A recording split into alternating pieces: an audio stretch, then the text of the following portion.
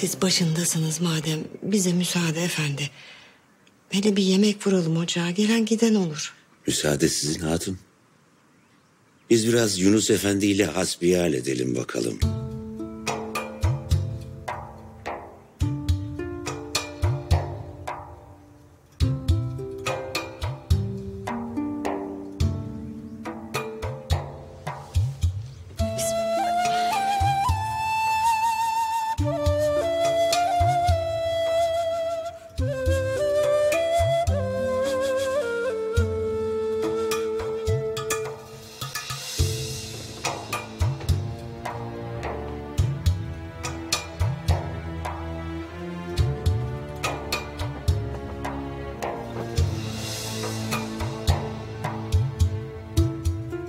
Sen ne dersin mollam? Yunus Efendi'nin vaziyeti hakkında mı şeyhim? O da olur molla, o da olur. Düşündüğün neyse onu de.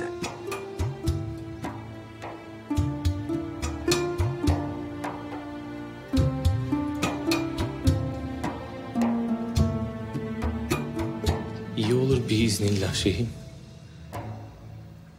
Duanız da derde devadır inşallah. Şeyhlerin duaları kabul olur dersin. Şeyh fakir ise olur. Darda ise olur. Yetim ise olur. Hasta ise olur. Talebe ise olur. Asker ise olur. İhtiyar ise olur. Yeter ki istemeyi bile. İstemeye yüzü var mı yok mu onu da bile. O vakit olur. Ama istemeyi bilmez ise ister fakir olsun, ister şeyh olsun, ister mürit, ister kul ola, ister sultan. Her mektup alıcısına ulaşır. Mühim olan mektuba cevap almak. Cevap almaz isen o da iyi. Kötü bir cevap almamışsın en azından. Yok kötü bir cevap alır isen o daha da iyi. Demek ki ikaz alırsın. Bela neymiş o vakit? İkaz imiş. O bahis öyle dura. Ya kişi kimi ikaz eder? Sevdiğini elbet. Tut ki şimdi yolda bir yolcu, varsay ki bir tanışım var. Say ki bir Ademoğlu yolunu yitirmiş, aranıp durur. Sen de bilirsin yol nerededir. Tutup demez misin ki, ey falan kişi, yanlış yöndesin, yol şu yöndedir. Bu senin ikazın, benim ikazım. Hak önüne duracak değil ya, hakkın ikazı da bela iledir o vakit. Hele bir dur, otur, kötürüm ol, yatalak ol, mıh gibi çakılı ol. Bir düşün, aklet, ikazın cisimleşmiş hali işte bela. Neymiş o vakit? Demek ikaz edilirsin hala. Demek belaya tutulursun hala.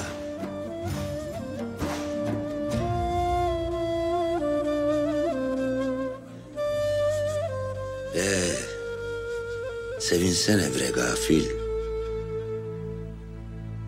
Demek hala birinin sevgilisisin.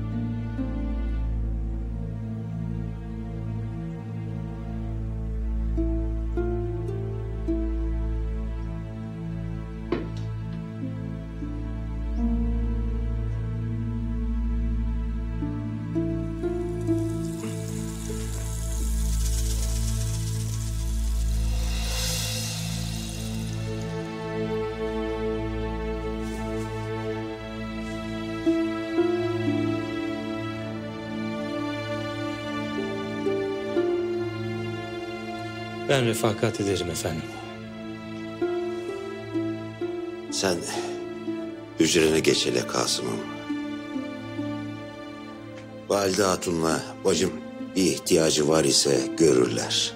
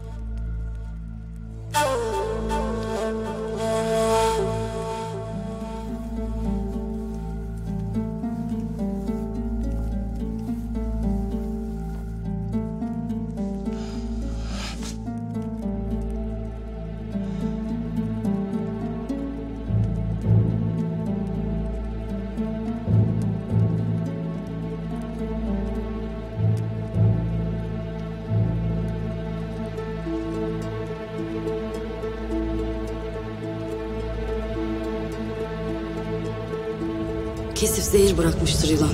Kurtulacak ama inşallah. Kaç gün oldu? Bir kez gözünü açmadı babacığım. Aşk yoluna çıkmak ise niyetin, vuslata ermek ise gönlündeki bela ile imtihan edilirsin.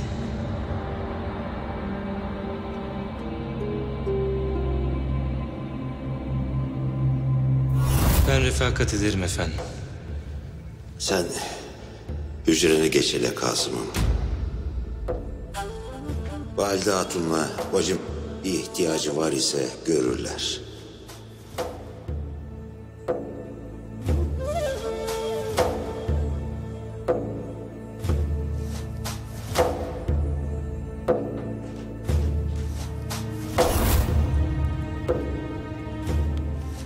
Tövbe estağfurullah.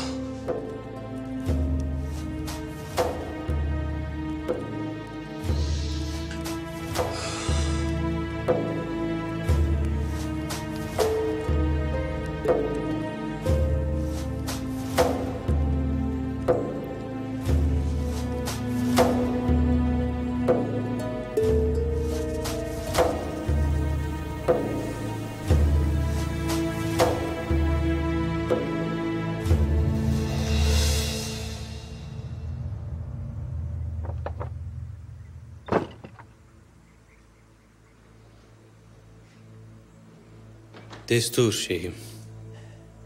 Gel Kasım'ım gel. İyicene sözüm geçmez oldu artık gözlerime. Ben bu tesbihi dizene kadar bu ip eskir. İp eskimese ömür eskir. Eğer var ise.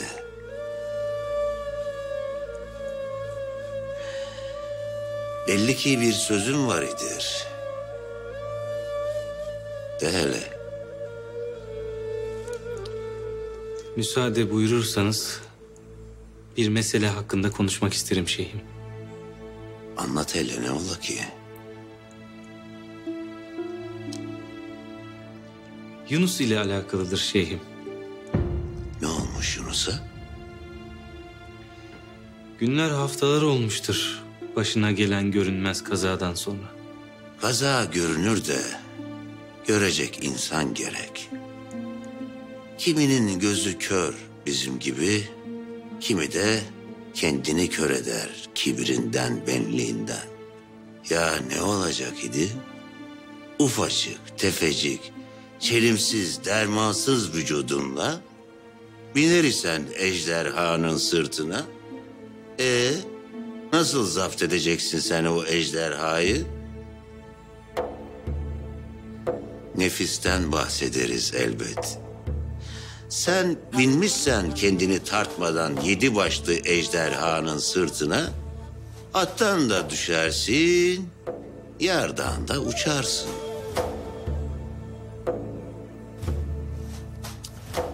Sen ne derdin? Söyle hele. Düşen düştü.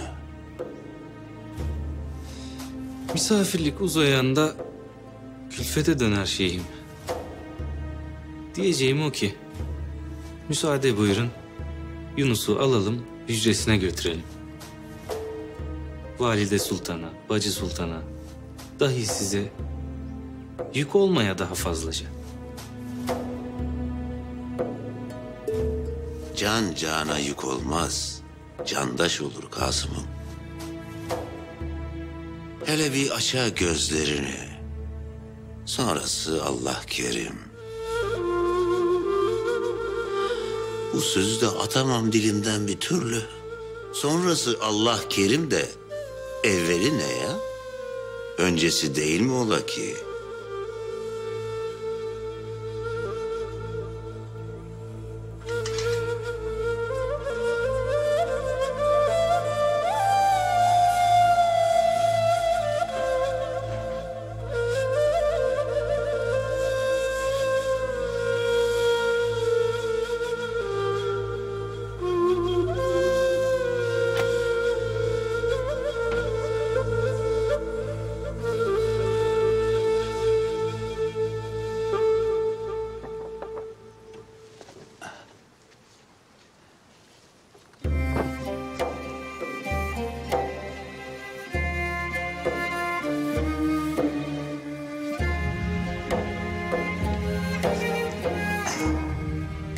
Sen hala buralarda mısın sahip efendi?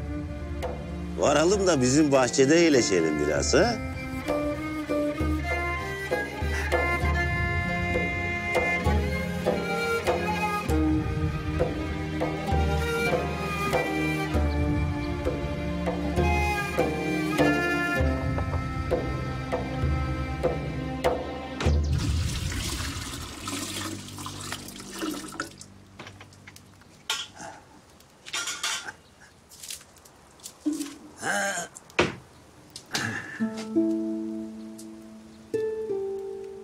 Onun yanına gelmişsin babacığım. Hele biraz da bizde eğleşsin. İneğin yoncasından bir demet atı verirsin önüne. Yunus nasılcadır? Anam başındadır.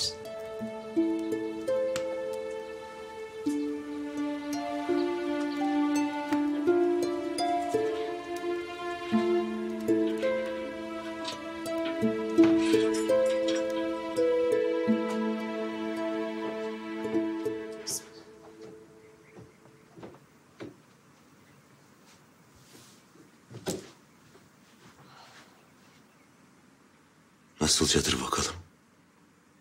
Yanar kavrulur susuzluktan. Öyle olur bu işler. Dereleri deryaları geçersin.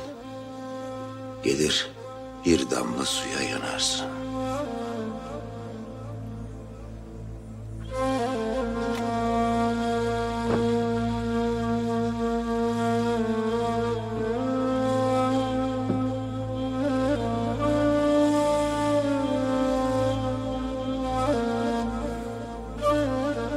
Deryaları geçen değil, deryalara dalan gerek.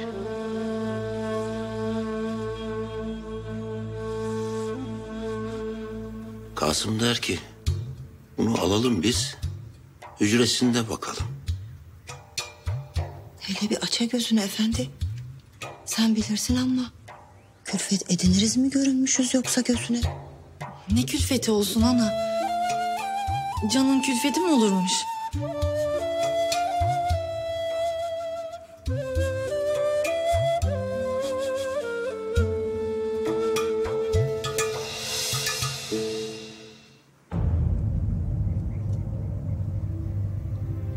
Kan değil midir bu hatun?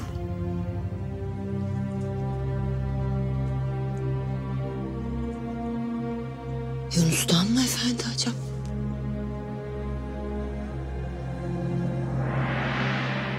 Elinde de vardır efendi.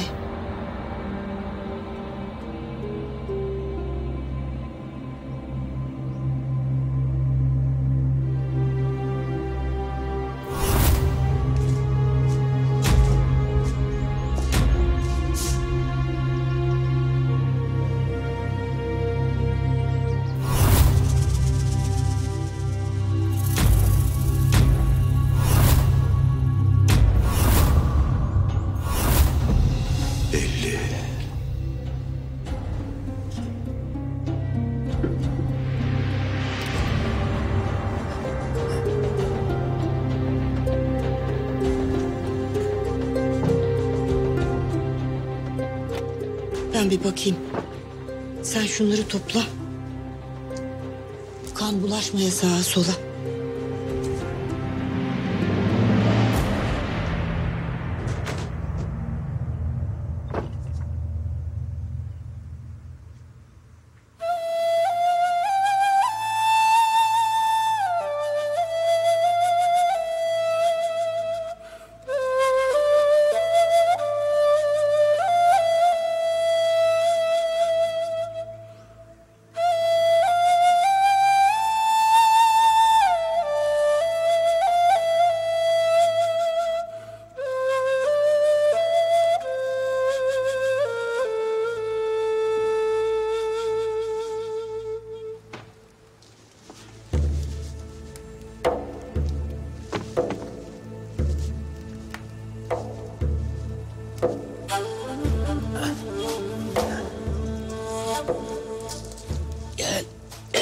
Gel buraya, gel sahip efendi.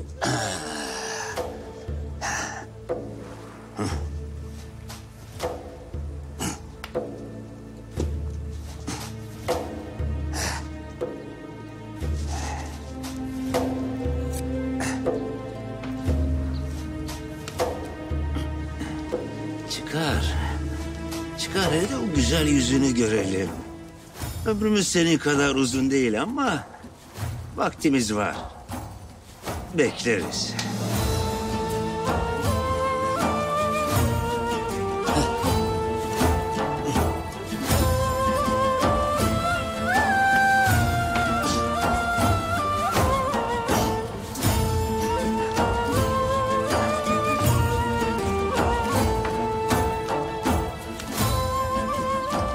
Ne yaparsın baba?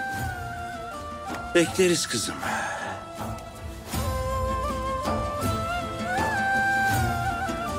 Kaplumbağayı beklerim der. Ne diye? Allah Allah. Bıçak elinde öyle bekler.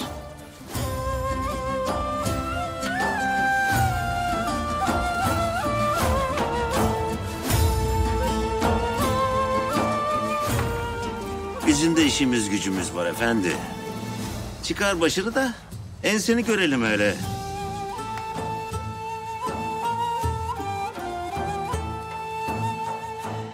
İyi bakalım. Ama dedim ben sana vaktim çoktur diye. Elbet çıkaracaksın o başını. Biz de o vakit hallederiz.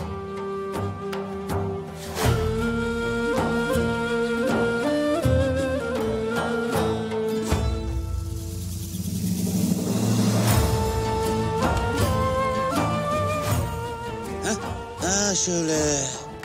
Canın yanar tabii ama dur. Zahmetsiz rahmet yoktur. Dur.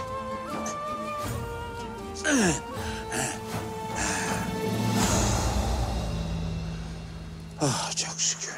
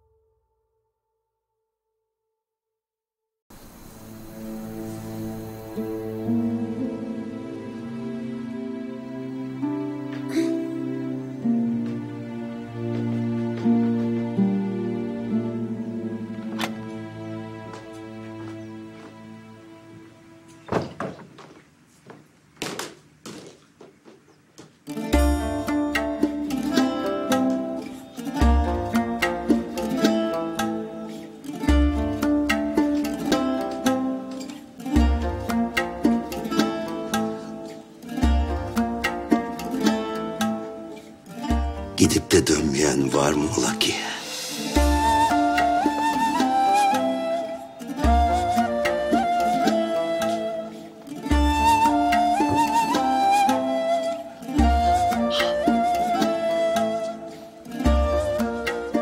Hoş geldin Yunus Efendi. Hoş geldin.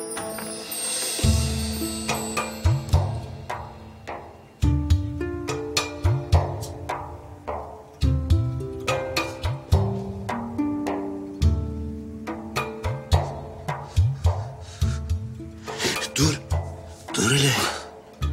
Nereye gidersin? Yeni geldin daha. Geçmiş ola Yunus Efendi. Allah bir daha kaza bela vermeye inşallah. Amin.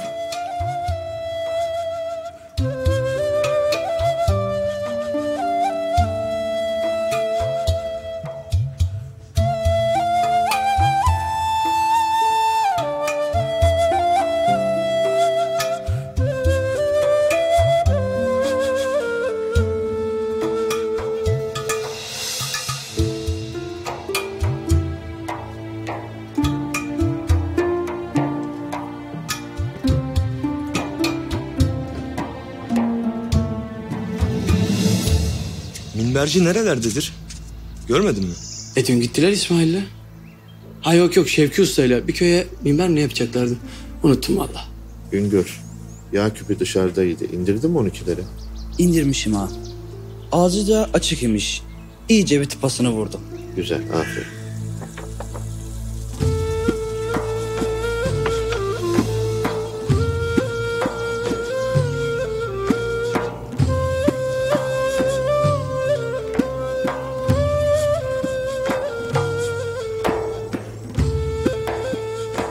Esselamu aleyküm canlar. Ve aleykümselam ve rahmetullahi ve berekatuhu. İllahu. Kasım nerededir? Hücresindedir şeyhim. Ünleyelim isterseniz hemen. İyi. Çağırın da zahmet buyursun hele bura.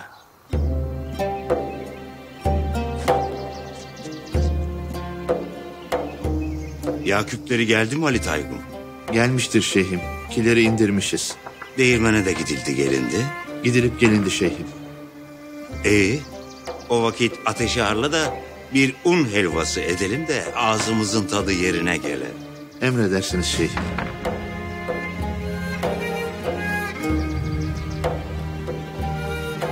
Gelsin diye emir buyurmuşsunuz şeyhim. Bu yende suya çıkmış mıdır?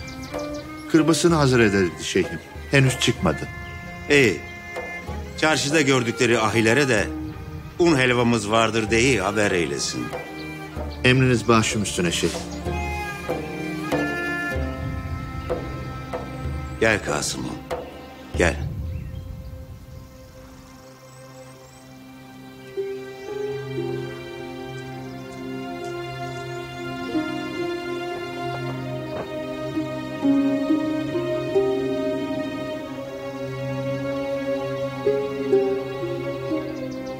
Gel Güyendem, gel.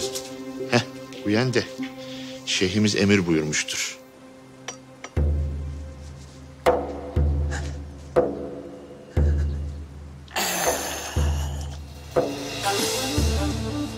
Aynalı. Bırakıver, koy şunu dışarı, yürüsün gitsin.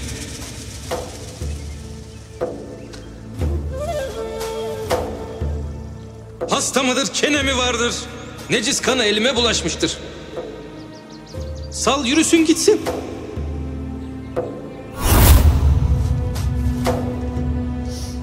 Nasılcı oldun sahip efendi? Dindi mi sızın biraz? Bu dünya böyle işte.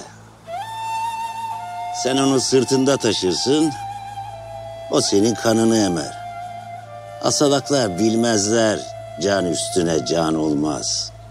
Ama rahatladın işte.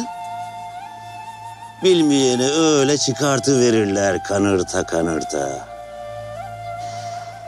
Az biraz sıkıntısını yaşattık sana ama sabır. Vaktin vardır ne de olsa.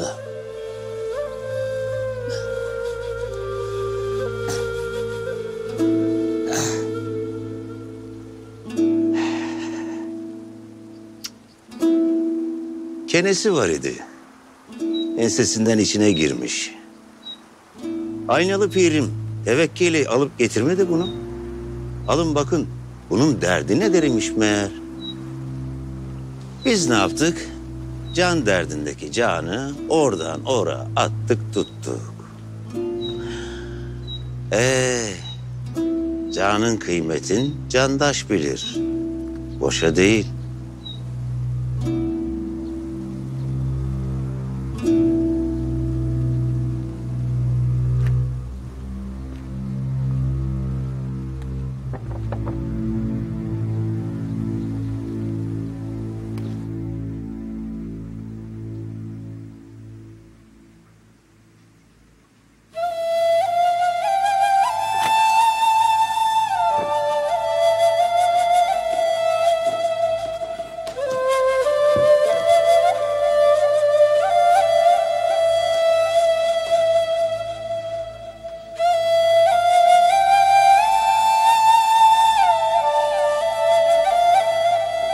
Allah tekrarından saklasın. Geçmiş olsun Pirdaş. Sağ olasın. Pirdaş.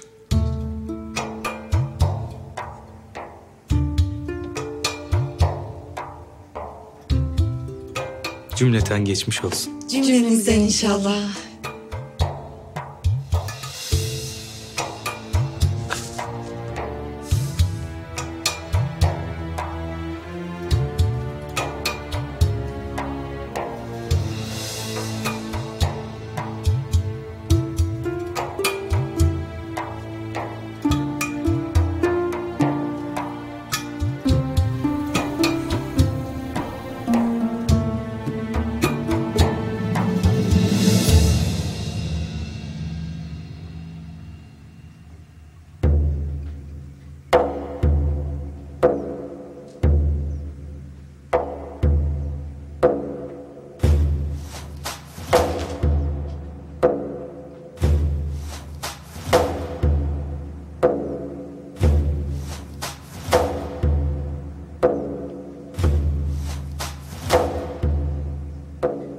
Pek geçmiş olsun.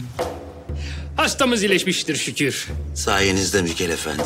Biz ilaç verdik canım efendim. Şifayı davet sizin dualarınızdır. Dua etmeyen var mıdır Mikel Efendi? Vesile tabiptir. Boşuna dememişler tabipler Azrail'in vekilidir diye. Nekahatinde kullansın diye ilaç hazır etmişimdir. Bedenine kuvvet verecek harnut macunu. Uzun süredir yatar. Dermansız kalmıştır. Pirdaşımız acep yürüyebilecek midir? Bedeni arazi kalmıştır. Ama koluna girmek lazım. Refakat etmekte fayda vardır. Çabuk yorulur, dermansız kalır. Kasım'ım refakat eder.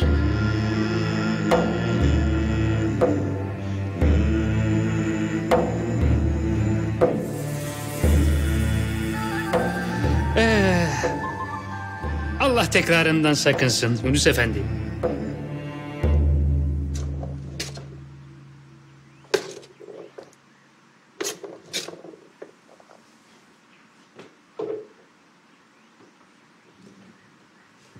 Sen yanında mıydın uyandığında? Yok değildim. Yanına varan da gördüm. Kazadan sonra babamın yanına geldiklerinde herkes ötekinden gizledi ama... Yer alsın dilinden. Kurtulmuştur ya. Gerisi gam değil. Tez vakit toparlar inşallah.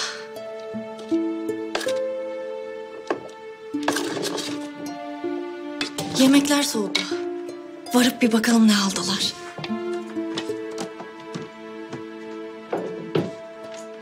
Yavaş yavaş basasın. Acı hissedersin basanda.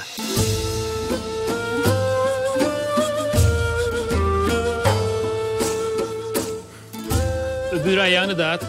Yavaş yavaş, yavaş yavaş yavaş.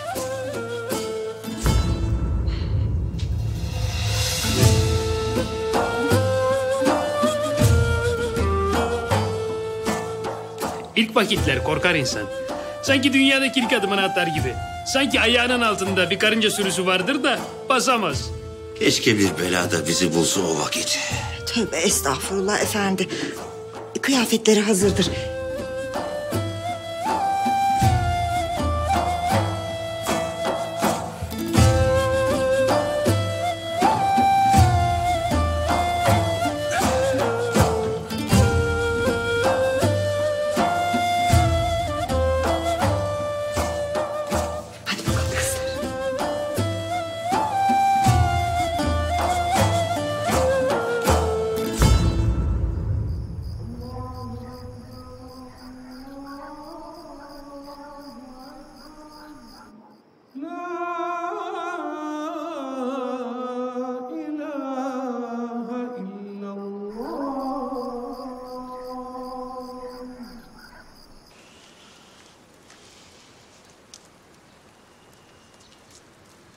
Kaç vakit olmuştur, bir bilen var mıdır?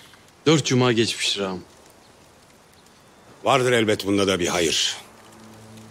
Defolunacak musibet var imiş diyelim. Yara beresinden iz dahi kalmamış şükürler olsun. Bir gözü kapalıydı. Onu da açtı şükür. Haydi ziyade ola. Afiyet olsun Mesut ağam. Minberci Hasan yok mudur? Köye gitmiştir ağam. İşe. Kurban olduğum Rabbimin türlü türlü işleri işte. Ben akıl erdirdim diyenler aklını verir erenlere karışır. Birini ötekinin hayatına hükmettirir. Sonra tutar o idamlığın eliyle ötekinin canını kurtartır.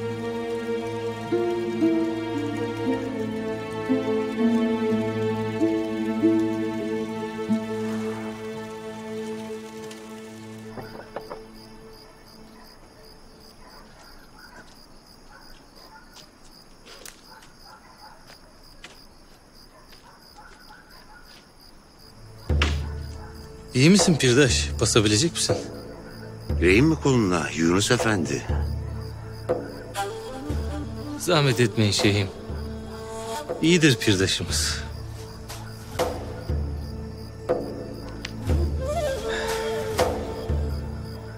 Bana müsaade artık. Kız kalacaktır herhalde bacımla. Bir güne bir gün de sen yatıya misafirimiz olasın azizim. Vakit mi vardır ki canım efendim? Kendi yatağımızda bile yatamayız. Düzen bozuk. Her gece ya bir yaralı ya da bir tane arsızlık, hırsızlık mağduru yüzünden kalkarız sıcak yatağımızdan. Akşamın hayrola o vakit. Ayakların dert görmeye. Cümlemize efendim. Tekrardan geçmiş olsun Yunus Efendi. Allah tekrarından sakınsın.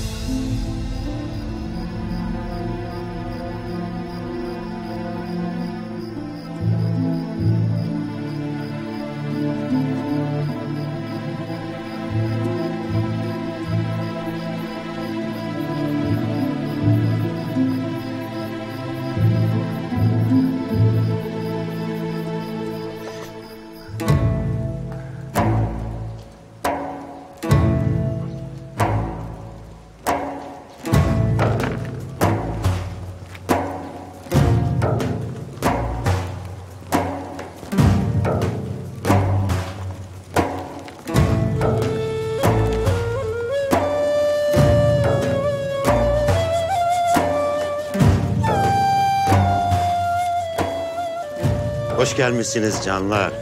Hoş gördük şeyhim. Hoş görmüşüz şeyhim.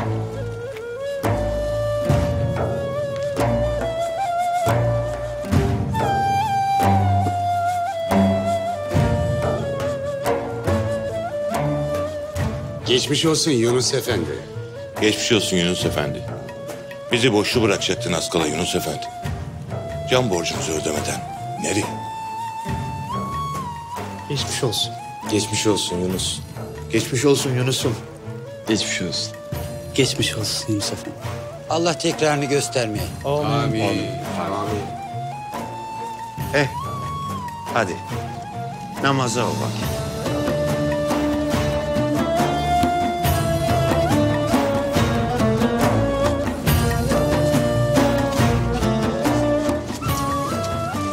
namazı kılabilecek misin Pirdaş? Kazaya bırak istersen. Kılamazsın. Kılarım dersen oturarak kılarsın. İyi o vakit.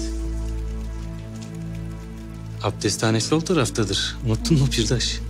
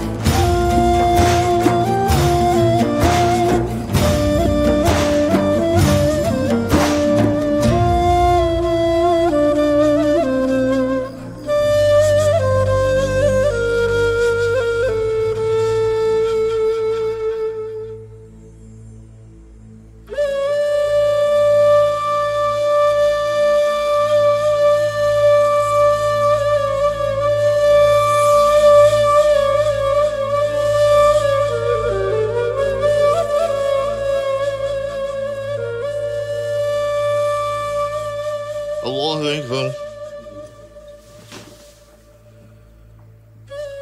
Semi'allahu limen hamide. Allahu Ekber.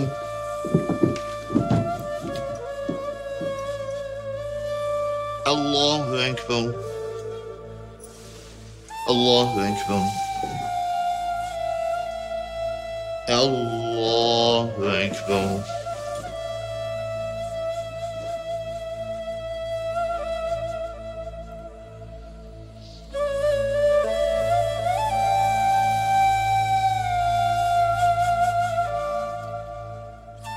Selamun Aleyküm ve Rahmetullah.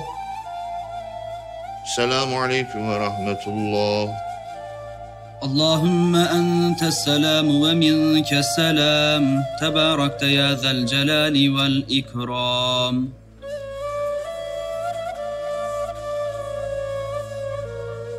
Ala Resulina salavat.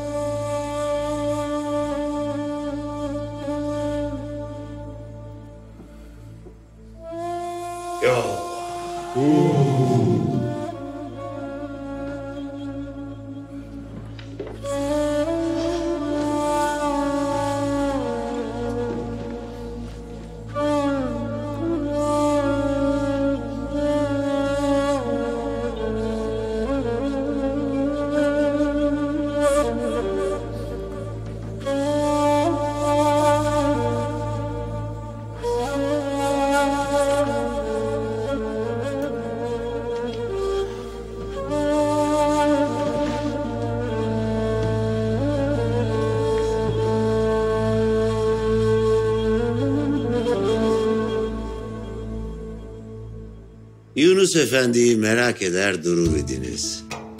Kalktı geldi şükür. Demek yuları sağlam tutmalıymış. Ama düşmek icap etmiş ise ne yular kurtarır insanı ne semer. Ama buna dahi kötü bir şey oldu şeklinde bakmamak icap eder.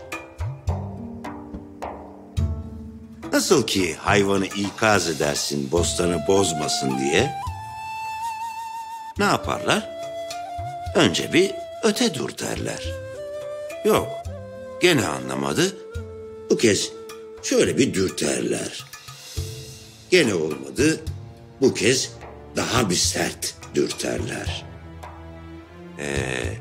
O vakit ikaz işaretlerini anlamak lazımdır. Hepimiz başımıza gelenden sonra eyvah deriz. Okusana bre gafil.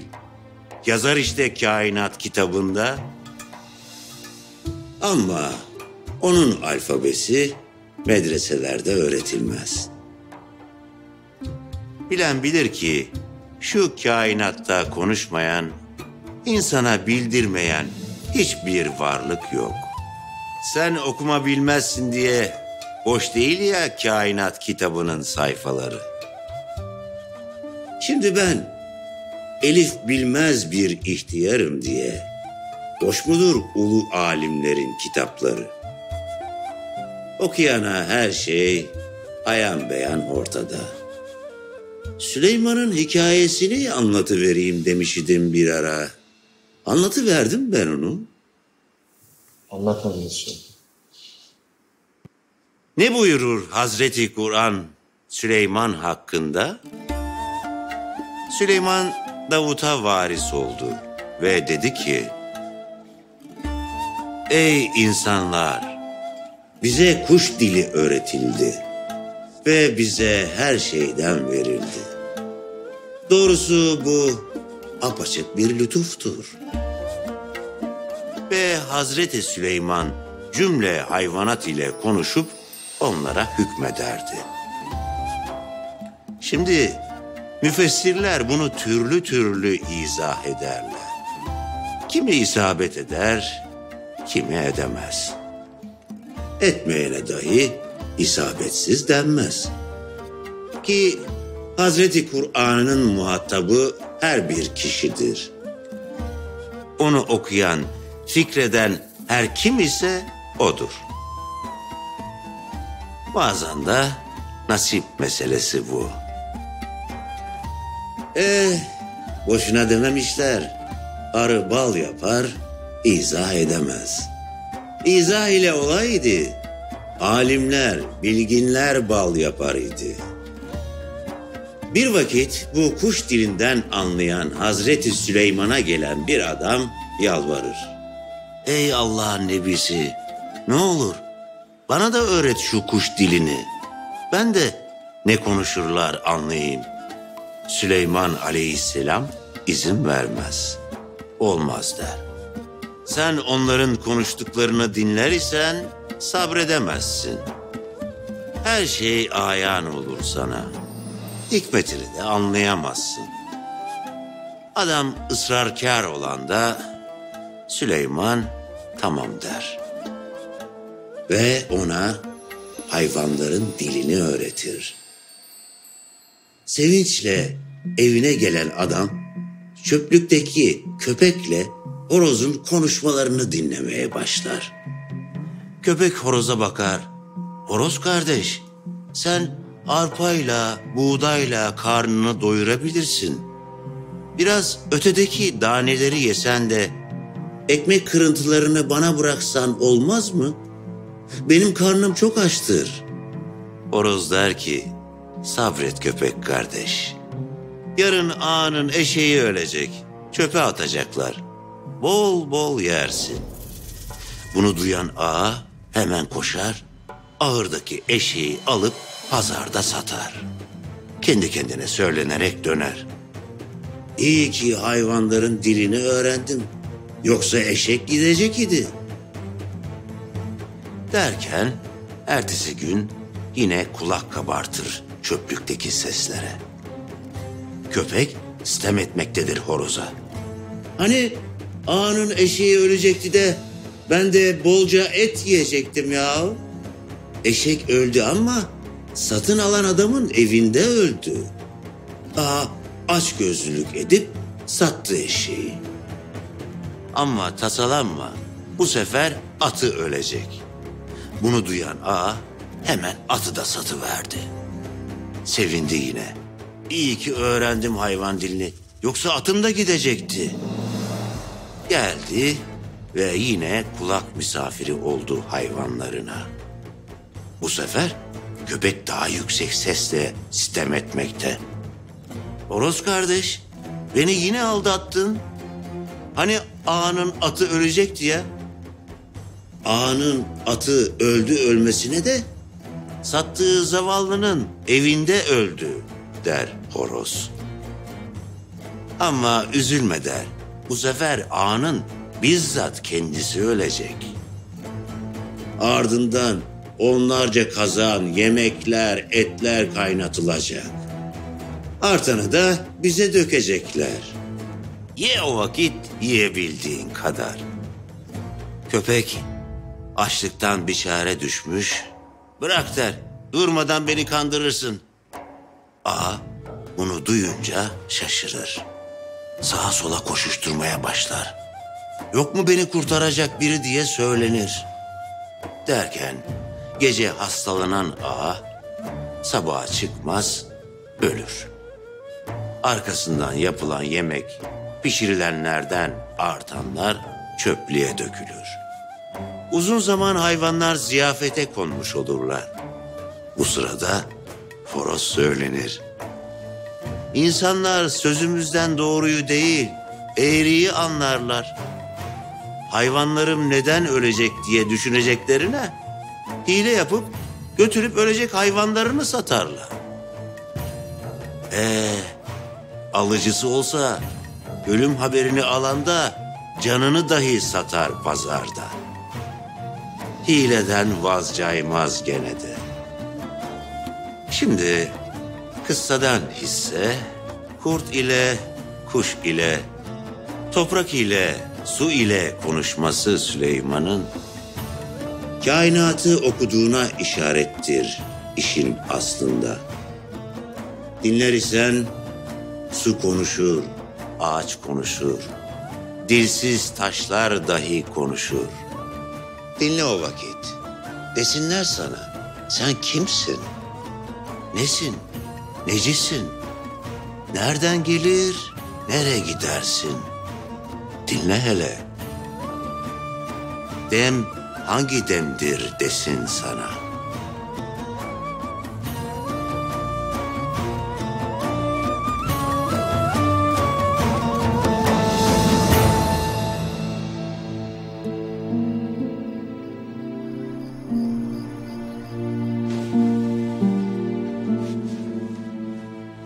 Yeni yıkadın değil mi kızım? Budur ana. Hira kızım, şuradan yorganı da getir.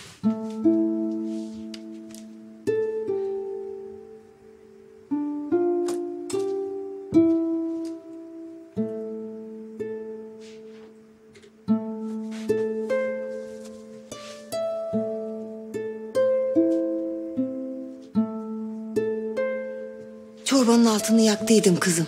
Gelen de yatmadan 2 kaşık çorba içer belki. Tamam anacığım. Hazır ederiz biz. Sininin üzerine bırakırız. Babam yemek istemese dahi zorlasınlar demiş idi.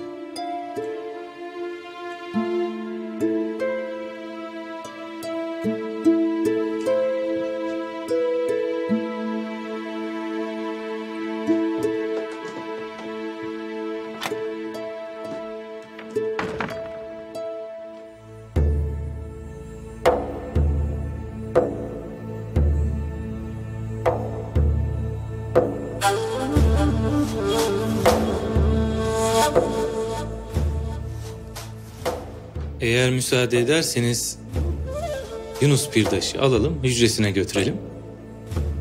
Orada biz alakadar olalım kendisiyle deriz. Kendi gönlü bilir artık. Nasıl rahat eder ise. Çorbamız iki tarafta da kaynar. Siz de münasip görürseniz orada daha rahat eder bizimle. Dervişan üzerine titrer. Pek yorulmuştur hane halkınızda. Sen ne arzu edersin Yunus? Hazır etsin mi kalsın bir düzen?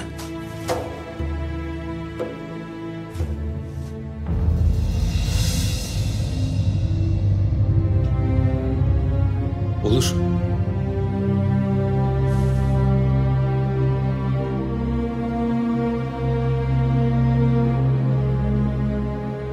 Ben götüreyim kendisini. Hadi. Hayırlı geceler ola o vakit.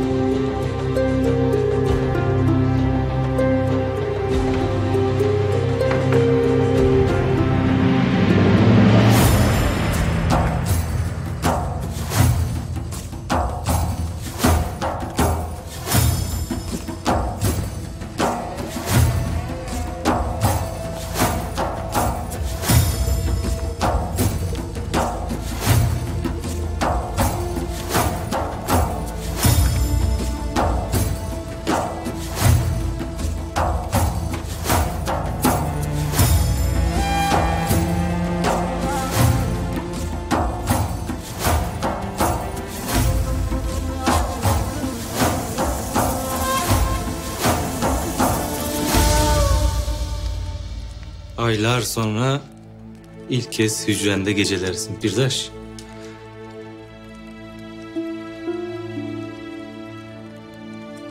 Gözüne çarpan bir değişiklik var mıdır hücrende?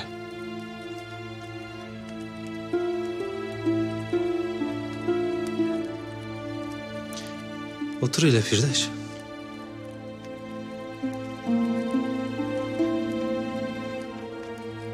Hazırlanamaz isen yardım edeyim. Yok. İyi o vakit. Bize müsaade. Gecen hayır olsun Pirdaş. Sağ olasın Kazım Efendi.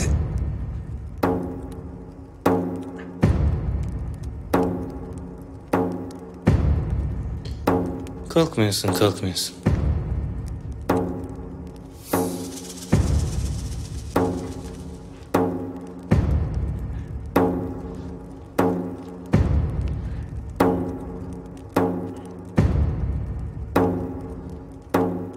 Bir ağrın sızın, bir darlığın var mıdır? Bacaklarım.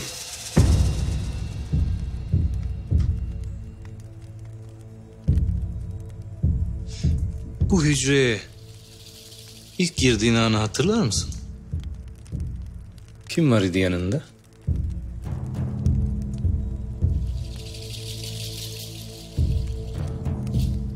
Siz vardınız.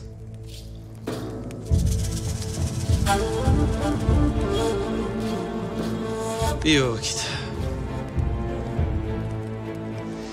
Bize müsaade. Gecen hayrola Pirdaş. Size de Kazım Efendi. Size de.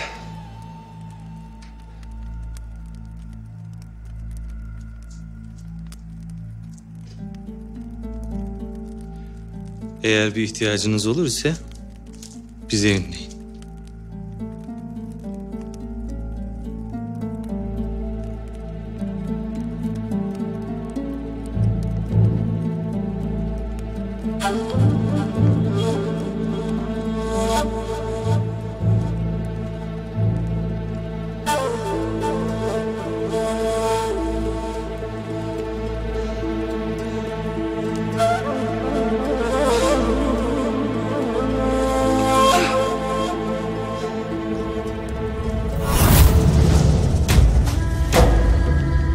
Gidip de dönmeyen var mı ola ki? Hoş geldin Yunus Efendi. Hoş geldin. Geçmiş ola Yunus Efendi. Allah bir daha kaza bela vermeye inşallah.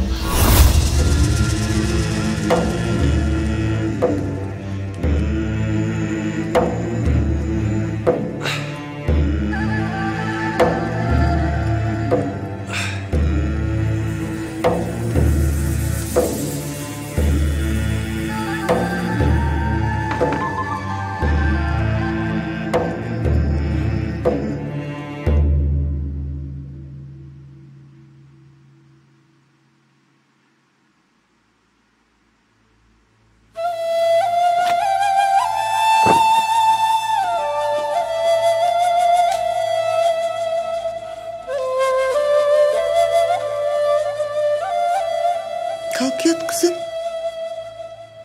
Uykum yoktur ana. Ama yaş gibi akar gözünden. Kimi beklersin? Kalk yat.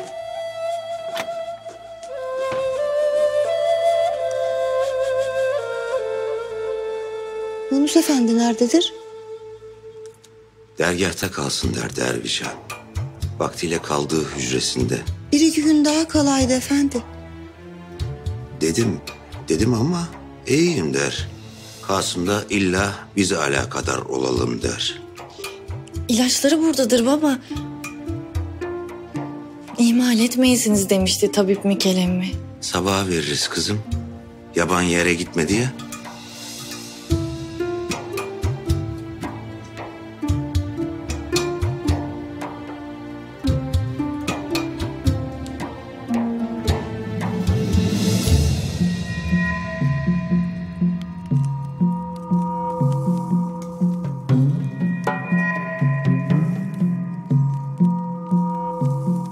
Geçmiş olsun Yunus Efendi. Geçmiş olsun Yunus Efendi.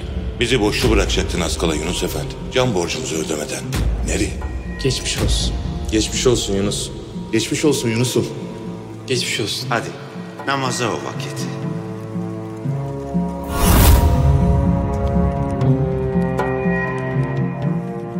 Hoş geldin Yunus Efendi. Hoş geldin. Geçmiş ola Yunus Efendi. Geçmiş olsun Pirdaş.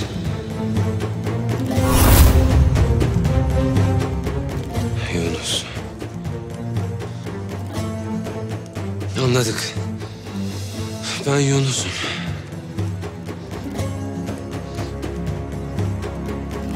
Ama Yunus kim?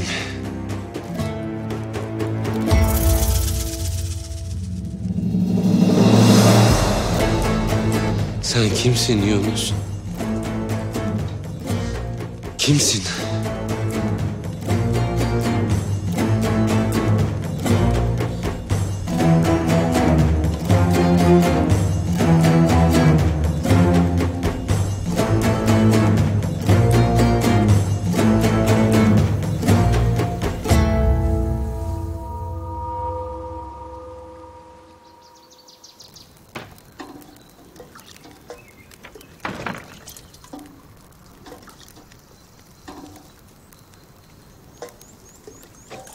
Kızım. Kızım şuncağızı götürsen de Ali Taygu Efendi Yunus Efendi'ye veriversin.